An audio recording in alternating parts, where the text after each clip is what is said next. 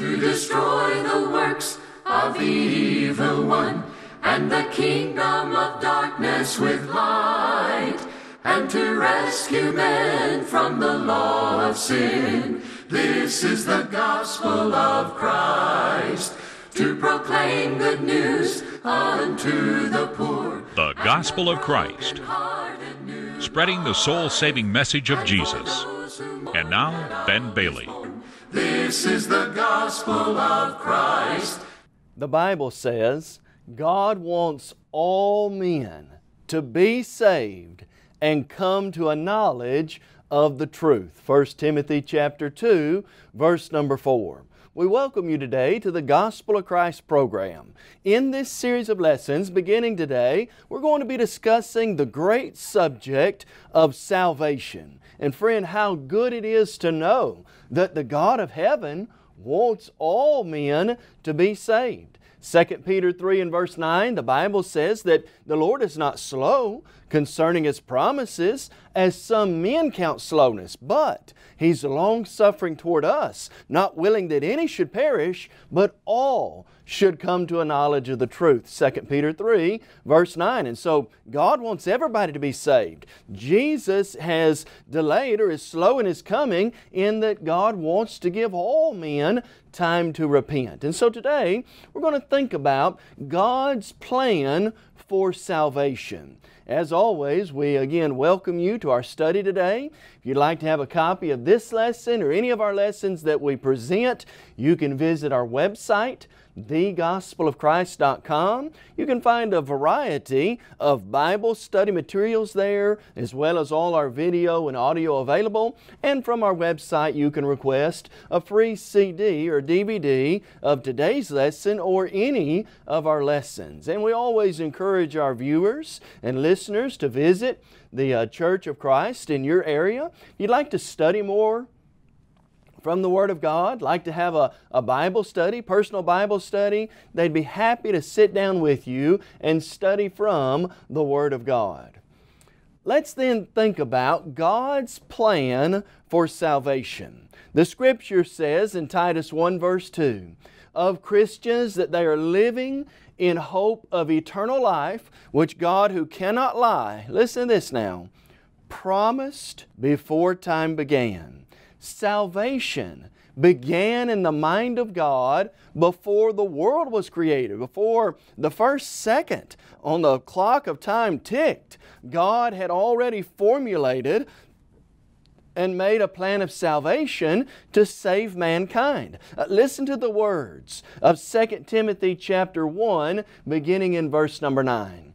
Of God who has saved us and called us with a holy calling, not according to our works, but according to His own purpose and grace, which was given to us in Christ Jesus before time began, but has now been revealed by the appearing of our Savior Jesus Christ, who has abolished death and brought life and immortality to light through the gospel. God set that plan in motion before time began, and it is now revealed in the Lord and Savior Jesus Christ. And friend, as you think about God's plan to save man, God's plan to save me and you, friend, that plan is motivated. What brings that plan out in the mind of God, in the heart of God, is His love for each and every one of us. Why does God want to save man? Because the God of heaven is love. 1 John chapter 4, verse 8. And that love is so beautifully illustrated in the Scriptures. When you think about God's love, think about passages like these. 1 John 3, verse 1, John says, behold, what manner of love the Father has bestowed upon us, that we can be called children of God. What a privilege it is to be taken from being in sin and a child of the devil and become a child of God. What caused that? The love of God. Think about the beautiful verse of John 3:16. God so loved the world, He gave. Gave what? His only begotten Son, that whoever believes in Him should not perish, but have everlasting life. You think of passages like Romans 8:39. Nothing can separate us from the love of God in Christ Jesus. And then you think about God's plan directly connected to that love. While we were still without strength, in due time, or as some versions say, at the right time, Christ died for the ungodly. For scarcely for a righteous man one die, yet perhaps for a good man someone might dare to die. Now listen to this. But God demonstrates His own love toward us in that while we were still sinners, Christ died for us. Romans 5, verses 6 through 8. And so it's that love of God that motivates God to want to send His Son and to save man from sin.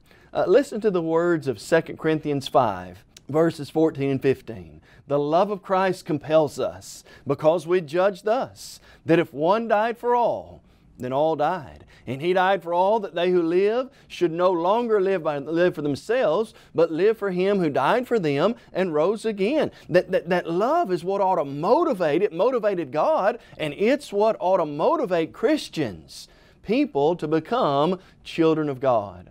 You know, when I think about God's plan of salvation in heaven from eternity and the magnitude and the wonder of that plan, I can't help but think of 2 Corinthians 8, verse number 9. Paul said it this way. Listen to these beautiful words. You know the grace of our Lord Jesus Christ. What do you mean we know, Paul?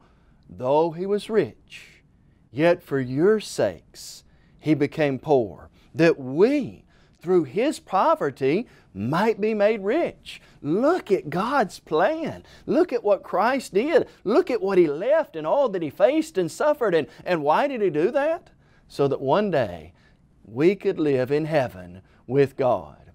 Now, as we think today about this plan and about the unfolding of that plan that's motivated by God's great love, friend, let's realize that this plan, it's very clearly illustrated for us in the sacrificial death of God's Son for our sins. How did the plan of God begin to unfold? What's directly related and connected to that plan?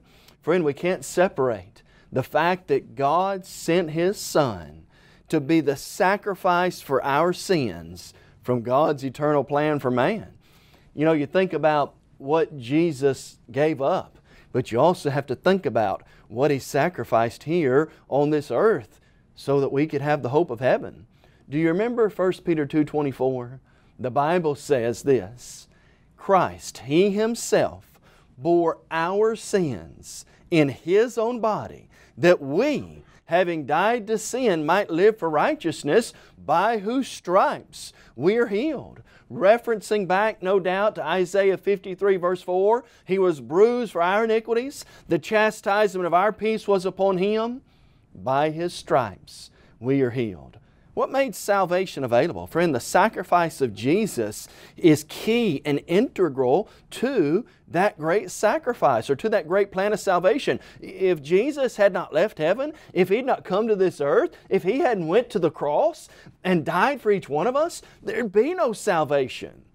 When you think about these words, we have to understand how God put that plan into action of His own free will. 2 Corinthians 5:21 says that we know God's salvation. We know His sacrifice, and that though He gave up so much, He was willing to do that for each and every one of us to be saved. And so we see, although Christ committed no sin in of Himself, He made Him, God made Christ, who knew no sin, to be sin on our behalf. There's the idea. God loved each and every one of us so much that He sent His Son to be the offering for our sin. You know, as John saw Jesus approaching, he's in the area of Galilee, Judea. He sees Jesus approaching. Here's the first thought that comes to John's mind. Behold, the Lamb of God who takes away the sins of the world. We're not redeemed by incorruptible things like silver and gold from the aimless conduct handed down by tradition from our fathers, but with the precious blood of Christ. As a lamb without spot and blemish, He was foreordained before the foundations of the world, but was manifest in these last times for us. 1 Peter 1, verses 18 through 20. And so when you think about that great sacrifice and you think about the plan of God, think about Jesus as an integral part in that plan. Think about what He suffered for each one of us. Take your mind back to Calvary, to Golgotha, to the trial, to the crucifixion. He was mocked. He was beaten. He was spit upon. They brought that whip across the back of Jesus numerous times. They struck Him on the head that had a crown of thorns on it with a reed. They said, if you're the Son of God, call down angels, as it were, come down from the cross. His hands and His feet were nailed to a cruel cross, and He hung suspended between heaven and earth for me and you. Friend, that's the love of God. That's the plan of God in the salvation and the sacrifice of Jesus that makes salvation available. Jesus tasted death for every man. Hebrews 2 verse 9. He is the propitiation, the atoning sacrifice for our sins, but not for ours alone, for the sins of the whole world. 1 John 2 verses 1 and 2. And then as we think about God's plan from eternity for salvation, friend, I want you to think about the wonder and the splendor, the beauty of forgiveness that is related to that plan. What makes this plan of Jesus' sacrifice so wonderful and so great? Friend, because of His sacrifice, every sin, every word that I've spoken that wasn't right, every deed that I've done that I know I shouldn't have done, every thought that has entered my mind that was not according to the will of God, every one of those, the Bible teaches, can be completely removed. You see, it's that sin that separates man from God. Isaiah 59 verses 1 and 2, the Lord's ear is not heavy that He cannot hear, His arm's not shortened that He cannot save. What's the problem then? Your sins and your iniquities have separated you from your God. What is it that's going to remove sin and make it possible? Obedience to the gospel, and the sacrifice of Jesus promises us we can be forgiven of our sins. I love the words of Psalm 103, verse number 10 through 12. The Bible says, the Lord's not dealt with us according to our sins, nor punished us according to our iniquities. If I've obeyed the gospel, if I've submitted to God's plan, then friend, I've not got what I deserved for sin. If You, O Lord, were to mark iniquities, who could stand? Listen to this though. But there is forgiveness with You, that you may be feared. Psalm 130 verses 4 and 5. God says in Hebrews 8 verses 12 and 13, I'll be merciful to their sins, and their lawless deeds I'll remember no more. Micah said, God will cast all our sins into the depths of the sea. Micah 7 verses 18 and 19. But let me remind you of it in this way, from the words of Jesus. As you think about the beauty and the splendor of forgiveness, think about Jesus as He institutes the Lord's Supper. In Matthew chapter 26, verse number 28, Jesus took that fruit of the vine, and He said to His disciples, do this in remembrance of Me. And He said, this is My blood of the new covenant, shed for many for the forgiveness, for the removal of sins. Peter stands up with the 11 for the very first time, preaches the good news of Jesus Christ. Therefore, let all the house of Israel know assuredly God has made this Jesus whom you crucified both Lord and Christ. Acts 2:36. They realized the sin problem, and they cried out, men and brethren, what shall we do? And here's the answer. Listen to the beauty of it. Repent and be baptized, every one of you, in the name of Jesus Christ, for the remission of sins. Thank God that a plan has been made.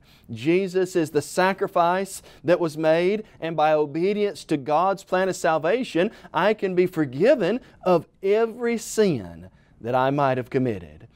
But friend, we also see in God's plan of salvation from eternity that plan has been revealed to us in the words of the Bible. How would I know about Christ? How would I know about His great sacrifice? How would I know about the beauty and the wonder of forgiveness that comes from obedience to the gospel? I'd never know that if it weren't revealed in the Bible, the words of God. Thank God for His message of salvation that has been recorded in the words that we have in the Bible. You see, this book, it's not man's opinions. These are not people 2,000 years ago, their ideas. This book, the Bible, is the words of God who created the whole world. That's what the Bible says. 2 Timothy 3 verses 16 and 17 says, all Scripture is given by inspiration of God, is God-breathed, and is profitable for doctrine, for reproof, for correction, for instruction in righteousness, that the man of God may be complete, thoroughly equipped for every good work. 2 Peter 1 verse 3 says that according to God's divine power, He has given to us everything we need for life and godliness through the knowledge of Him. When I read the Bible, when I study God's Word, friend, this book, the words of God, has everything I need to be saved. You know, when Matthew wrote, or when John wrote, or when Isaiah wrote, or when Paul wrote, they weren't writing their own ideas or thoughts. They were under the inspiration of the Holy Spirit. Listen to a couple of passages with me. 2 Peter 1, verses 19 through 21, the Bible says, holy men of God spoke as they were moved by the Holy Spirit. It wasn't of their own origin. No, the Holy Spirit of God was the force behind these men, and when they spoke or wrote, what they spoke and wrote down was the Word of God. Now, I know that's the case for 1 Corinthians 14. Verse number 37 says this. Paul said, if any man thinks himself to be a prophet or spiritual, let him acknowledge the things that I write to you. Listen to this now. Paul said, the things that I write to you, these are the commandments of God. Paul, when you wrote 1 Corinthians, when you wrote 1st and 2nd, when you wrote any of these books of the Bible, was that your own idea? No. You've got to realize if you're going to be a prophet, if you're going to be spiritual minded, you've got to realize what I wrote. These are God's commands. Friend, that's how we need to look at the Bible. The Bible is not of human invention, human origin, human ideas. These are the words of Almighty God. And friend, the Bible is truth. It's all truth that we need on matters of salvation. Jesus prayed to the Father in John 17:17, sanctify them by your truth. Your Word is truth. Jesus had already taught us the importance of truth in John 8:32. You shall know the truth, and the truth will make you free. And friends, Psalm 119 verse 160 says, the entirety of God's Word is truth. And it's the Word of God that makes it possible for us to be saved. I'm not ashamed of the gospel of Christ, Paul said. Why not? It's the power of God unto salvation. James, the half-brother of the Lord, told Christians to receive with meekness the implanted Word which is able to save your souls. 1 Peter 1:25, we're born again by the Word of God which lives and abides forever. That's the power and the efficacy of the mighty Word that we have recorded in the Bible. And so, as you think about God's divine plan of salvation, it's integral to see the sacrifice of Jesus is key to that being available. That sacrifice offers man the forgiveness of every sin he's committed by obedience to the gospel, and that message of Jesus and forgiveness is recorded for every one of us right here in the Bible. But friend, here's the good news as well.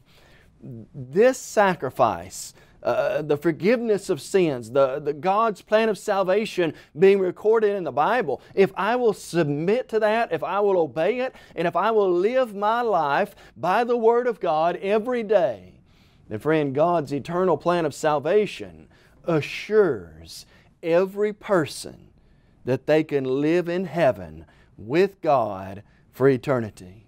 I want you to think about some of the beautiful passages that illustrate the reward of a Christian life. Matthew 25:46, Jesus said, "The righteous will go away into eternal life." Don't you want to live with God? Don't you want to be in heaven one day with the saints of old? Be free from the sin and the heartache and the pain that we face today? You know, when you think about the beauty of heaven, Jesus illustrated it in Matthew 6 verse 9. Jesus taught His followers to pray, "Our Father who art in heaven." What makes heaven great? God. The Father's in heaven. And if God's in heaven and God is our Father, how wonderful that's going to be. I'm reminded of the promise Jesus made to His disciples in John 14:1 following. Jesus said, "Let not your heart be troubled. You believe in God? Believe also in me. In my Father's house are many mansions. Were it not so, I would have told you." And then He said this, "I go to prepare a place for you. And if I go to prepare a place for you, I will come again, receive you to myself, that where I am, there you may be also." Where did Jesus go? He went to the right hand of the Father. Hebrews chapter 1 verses 4 and 5. And Jesus says, "I'm going to come again," known as the second coming of Christ. 1 Thessalonians 4 verse 13 through 18. When He comes again, He's going to receive the kingdom to the Father. 1 Corinthians 15 verse 24 through 26. And friend, I have that promise of living with God in heaven for all eternity. I love the words of Hebrews 4 verse 9. "There remains therefore a rest for the people of God." And so as you think about God's plan, what does that plan require of each one of us? As I think about the great sacrifice that was made, the marvelous love of God, how that every sin can be forgiven, and I think about the Word of God and living in heaven, what does God require of each person to do what's right in His sight? Well, friend, the Bible teaches that we must obey our God. We must submit to and obey what God teaches us in His Word. Can you really say, I want you to think about this with me. You ask yourself this question: can I say that I love God and not do what the Bible tells me? Well, let's let Jesus answer. John chapter 14 verse 15, Jesus said, "If you love me, keep my commandments." If I don't do what God says, then friend, we say this as kindly and lovingly as we know how. If you're not doing what Christ says, and you're not doing what God says, and you're not following the Bible, you don't love God. Not the way Jesus said. John 15 verse 14, Jesus said, "You're my friends if you do whatever I ask." Think about the words of Christ in Matthew chapter 7, verse number 21. Jesus said, it's not everybody that looks up into heaven and says, "Lord, Lord," that's going there, but he who does the will of my Father in heaven. To be pleasing to God, to respond properly to the eternal plan of God of salvation, I've got to do what God says. Jesus asked this question to the hypocrites and to the religious elite of His day. "Why do you call me Lord, Lord, and do not do the things which I say?" Can I call Jesus my Lord and then not follow what He asks or do what He says? No, that's a misunderstanding of what Lord means. If Jesus is our Lord, Acts 2 verse 36, that means we recognize He's the Master. We recognize He's the one over us. And if that's the case, then I must submit to and follow the teaching of Jesus Christ. This is why the Bible says in Hebrews 5 verses 8 and 9 that Jesus is the author of eternal salvation to all who obey Him.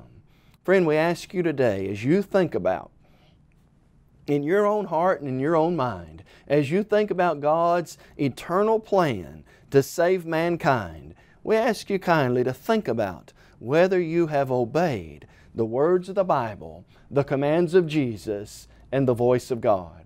What must a person do to obey God's eternal plan of salvation? Well, friend, the Bible doesn't make it difficult. I've got to hear the message of salvation. Faith comes by hearing. That word faith is kind of the idea of belief or trust. Faith comes by hearing, and hearing by the Word of God. Romans 10:17, without hearing, there can be no faith. And so hearing is essential.